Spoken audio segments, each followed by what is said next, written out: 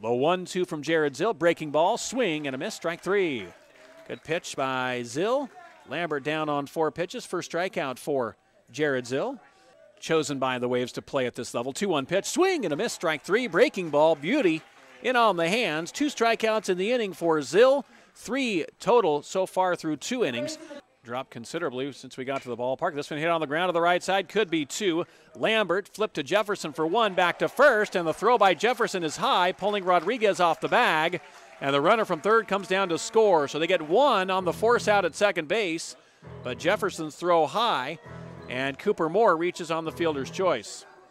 With the lead, the 3-2 on the ground up the middle, going to be a tough play for the shortstop. Flip to second, not in time.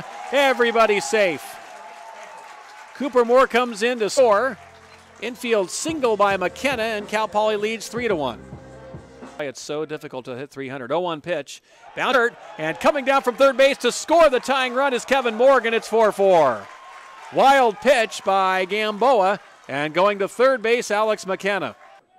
And low to Shuknecht on the ground to the shortstop, and Jefferson kicks it, and everybody is safe.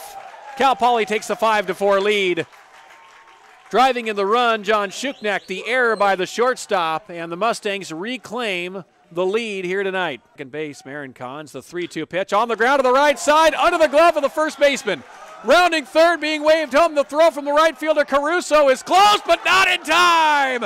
And Cal Poly wins 6-5. Kevin Morgan, the single through the right side. The throw by Caruso pulled the catcher Bernard to his right.